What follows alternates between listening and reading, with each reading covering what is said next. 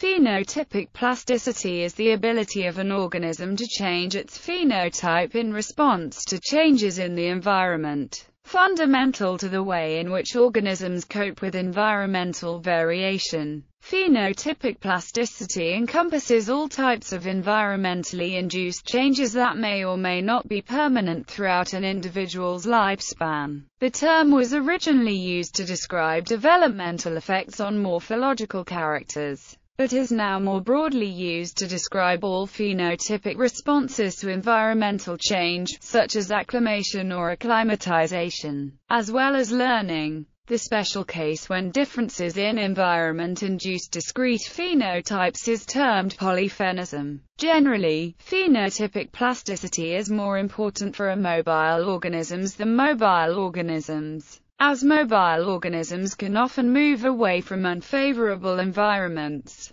Nevertheless, mobile organisms also have at least some degree of plasticity in at least some aspects of the phenotype. One mobile organism with substantial phenotypic plasticity is Asiathosiphon piageum of the aphid family, which exhibits the ability to interchange between asexual and sexual reproduction, as well as growing wings between generations when plants become too populated. Examples of phenotypic plasticity. Plants' phenotypic plasticity in plants includes the allocation of more resources to the roots in soils that contain low concentrations of nutrients, and the alteration of leaf size and thickness. Dandelion are well known for exhibiting considerable plasticity in form when growing in sunny versus shaded environments. The transport proteins present in roots are also changed depending on the concentration of the nutrient and the salinity of the soil.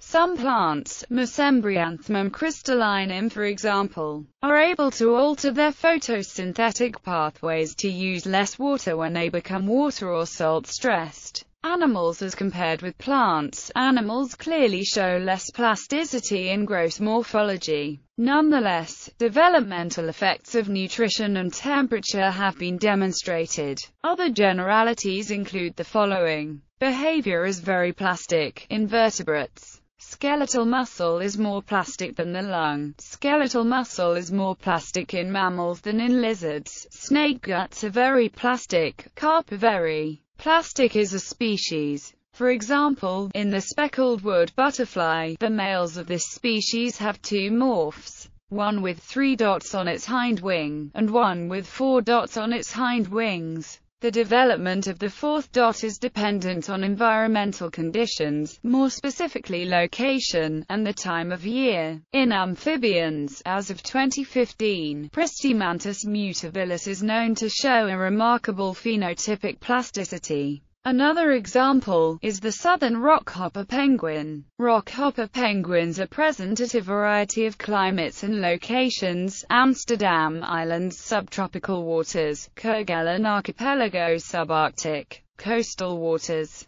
and Crozet archipelago subantarctic coastal waters. Due to the species' plasticity, they are able to express different strategies and foraging behaviors depending on the climate and environment. A main factor that has influenced the species' behavior is where food is located. Temperature. Plastic responses to temperature are essential among ectothermic organisms, as all aspects of their physiology are directly dependent on their thermal environment. As such, thermal acclimation entails phenotypic adjustments that are found commonly across taxa, such as changes in the lipid composition of cell membranes. Temperature change influences the fluidity of cell membranes by affecting the motion of the fatty acyl chains of glycerophospholipids. Because maintaining membrane fluidity is critical for cell function, ectotherms adjust the phospholipid composition of their cell membranes such that the strength of van der Waals forces within the membrane is changed, thereby maintaining fluidity across temperatures.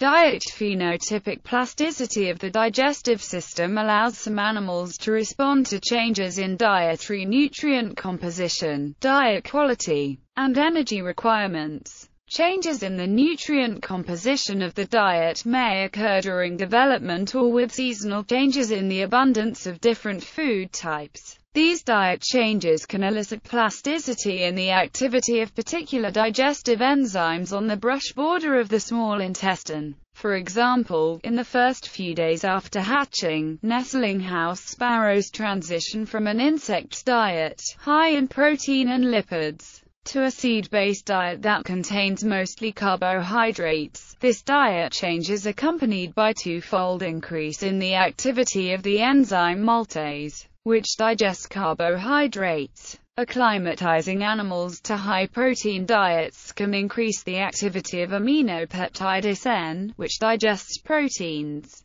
Poor-quality diets have lower concentrations of nutrients, so animals must process a greater total volume of poor-quality food to extract the same amount of energy as they would from a high-quality diet. Many species respond to poor-quality diets by increasing their food intake, enlarging digestive organs, and increasing the capacity of the digestive tract. Poor-quality diets also result in lower concentrations of nutrients in the lumen of the intestine, which can cause a decrease in the activity of several digestive enzymes. Animals often consume more food during periods of high energy demand. This is facilitated by an increase in digestive organ size and capacity, which is similar to the phenotype produced by poor-quality diets. During lactation, dagus increase the mass of their liver, small intestine, large intestine and cecum by 15 to 35%. Increases in food intake do not cause changes in the activity of digestive enzymes because nutrient concentrations in the intestinal lumen are determined by food quality and remain unaffected. Intermittent feeding also represents a temporal increase in food intake and can induce dramatic changes in the size of the gut. A Burmese python can triple the size of its small intestine just a few days after feeding. Parasitism. Infection with parasites can induce phenotypic plasticity as a means to compensate for the detrimental effects caused by parasitism. Commonly, invertebrates respond to parasitic castration or increase parasite virulence with fecundity compensation in order to increase their reproductive output or fitness. For example, water fleas exposed to microsporidian parasites produce more offspring in the early stages of exposure to compensate for future loss of reproductive success. A reduction in fecundity may also occur as a means of redirecting nutrients to an immune response, or to increase longevity of the host. This particular form of plasticity has been shown in certain cases to be mediated by host-derived molecules that interfere with the action of reproductive hormones on their target organs. Changes in reproductive effort during infection is also thought to be a less costly alternative to mounting resistance or defense against invading parasites. Although it can occur in concert with a defense response, hosts can also respond to parasitism through plasticity and physiology aside from reproduction. House mice infected with intestinal nematodes experience decreased rates of glucose transport in the intestine. To compensate for this, mice increase the total mass of mucosal cells responsible for glucose transport, in the intestine. This allows infected mice to maintain the same capacity for glucose uptake and body size as uninfected mice. Phenotypic plasticity can also be observed as changes in behavior. In response to infection, both vertebrates and invertebrates practice self-medication, which can be considered a form of adaptive plasticity. Various species of non-human primates infected with intestinal worms engage in leaf swallowing, in which they ingest rough, whole leaves that physically dislodge parasites from the intestine. Additionally, the leaves irritate the gastric mucosa, which promotes the secretion of gastric acid and increases gut motility, effectively flushing parasites from the system. The term self-induced adaptive plasticity has been used to describe situations in which a behavior under selection causes changes in subordinate traits that in turn enhance the ability of the organism to perform the behavior. For example, birds that engage in altitudinal migration might make trial runs, lasting a few hours, that would induce physiological changes that would improve their ability to function at high altitude. Woolly bear caterpillars infected with tachinid flies increase their survival by ingesting plants containing toxins known as pyrrolizidine alkaloids. The physiological basis for this change in behavior is unknown. However, it is possible that, when activated, the immune system sends signals to the taste system that trigger plasticity and feeding responses during infection. Evolution of phenotypic plasticity. Plasticity is usually thought to be an evolutionary adaptation to environmental variation that is reasonably predictable and occurs within the lifespan of an individual organism, as it allows individuals to fit their phenotype to different environments. If the optimal phenotype in a given environment changes with environmental conditions, then the ability of individuals to express different traits should be advantageous and thus selected for. Hence, phenotypic plasticity can evolve if Darwinian fitness is increased by changing phenotype. However, the fitness benefits of plasticity can be limited by the energetic costs of plastic responses as well as the predictability and reliability of environmental cues. Freshwater snails provide an example of when phenotypic plasticity can be either adaptive or maladaptive.